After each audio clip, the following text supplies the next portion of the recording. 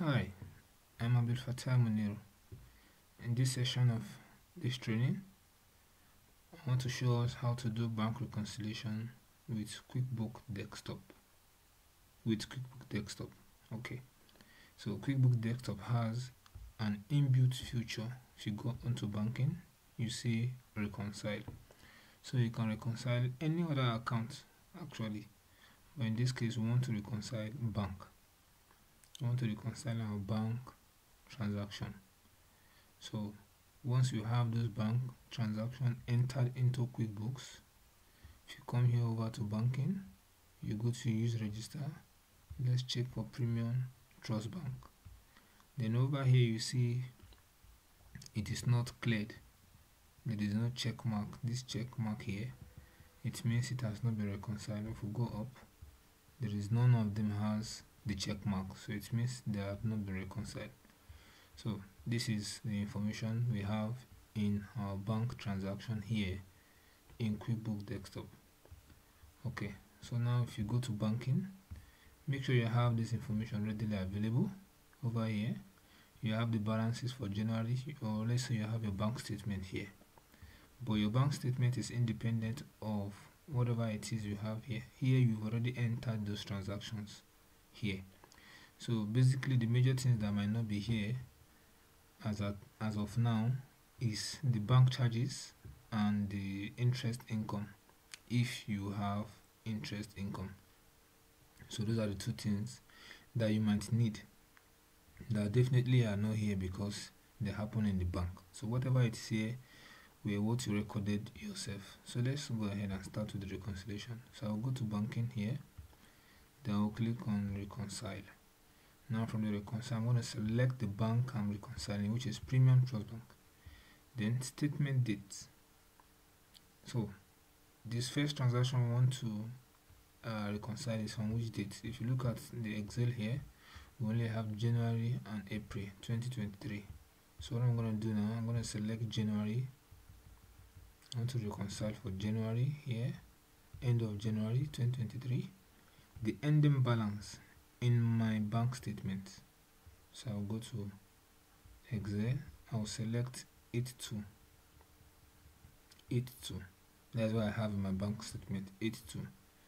So once I input 82 here, now you might want to look at something here for January. Okay, I'll have to exit this to see that, but let's just continue. If there's any service charge, which is the bank charges, we have it as 200. So we'll go ahead and select 200. Now you need an account to track the date. It should be same January, at the end of January. Now you should have an account where you track your service charge. So let's see if we have service charge. We have bank service charges, so it's fine. We'll select bank service charges. Interest earned, here we don't have any interest earned, so we just leave it to bank charges alone. Then we go ahead with continue. It's because of it has been more than 30 days. You can still go ahead and click on OK. Okay, now we are here. Now if you look at here, the differences is 8,400. So but what you should concentrate on is these two places. These are your deposits and other credits, and these are also your checks and payment withdrawals, and these are deposits. So but the little you want to do here is pertaining January. So the month come before the day. So you can see this is January up to this level, and this is January. So I'm going to select this because I have it in my bank statement. So remember, I don't have a sample of bank statement here. You should have your bank statement. So once you have your bank statement available, then you come to QuickBooks. So you can hold it with, if you have the hard copy, you just view. So make sure you have this in your bank statement, the one you printed. Now you click on that, it has selected that.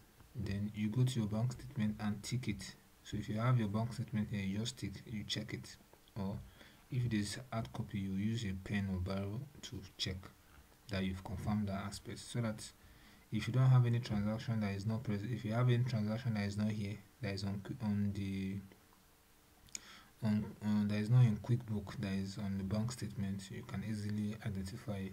And if you have any transaction that is on QuickBook that is not on your bank statement, you can see that by doing this cross-checking we are doing, by ticking each of the ones we've reconciled. So if you go to QuickBook, we've done that. So this is the only deposit we saw in our bank statement that is with us.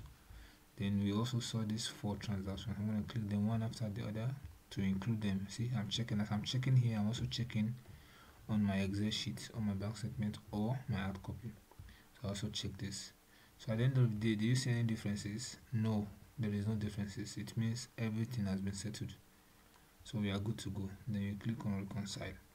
Now we are not done reconciling. We still have reconciliation for April. Okay, and the balance is also there. So you can easily copy the balance. Okay. If you want to print, you just close. You are done reconciling. Now if you go to your bank register, go up, you see the difference. This is the difference. With this check here, it means it has been reconciled up to 31st of January, and this 82 is what you have in your bank statement as 82. Fine. The next thing we are going to do now is to go for April. Now on April we have a balance. Here we can copy the balance since it is somehow much. Then we'll go to QuickBooks. Then we'll click also on reconcile again. We want to go for April. So once we click on reconcile, select the bank, which is also correct. Then we are working for, in fact automatically it will select the next month. Fine, good. Then any balance, Control V to paste, or this. Okay, I've done that. I've pasted it what we have. Then do we have bank charges? We have service of 1,450. Okay, so I'm going to input that 1,450. Then for 2nd of February, there is to go to bank service charges. Okay, I'll continue. Then once I do that, I'll go ahead and check every information I have. So obviously I should have these 4 deposits. So I'll click on the 4 deposits. I'll click on them, check them. I also check them on my hard copy or on Excel, my soft copy. Then all these are for April. I'll make sure I check them one after the other so that I can see anyone that is not present in both, whether it is present here in QuickBook and not on the bank statement, or whether it is present in the bank statement and not present in QuickBook. You can see that by checking each of them to confirm, to cross check. Okay, now over here you see we have a balance of 200. It means there is an information that is missing somewhere. The information ending balance is 424,436.34. Then the cleared balance, whatever you have here, is cleared by 424,236.34. So it means there's an under balance by this 200. So let's go to register. So we've not reconciled this, but we are in the process of reconciling. So let's say it is this 280 that is supposed to be 480, for instance. Double click on that.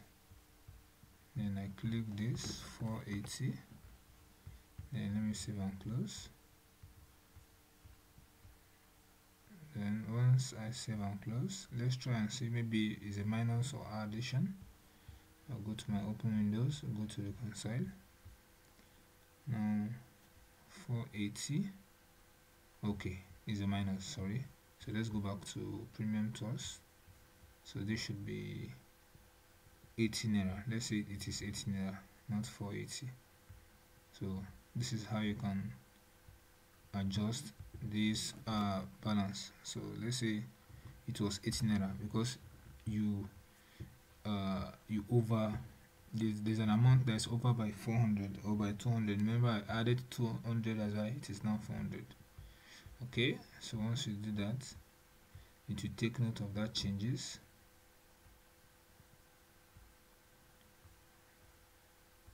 Now it's 80, so let's go to reconcile.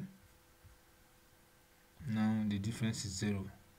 So see why you have to check each of them. So it means while checking for this, this was not 480, it was 80.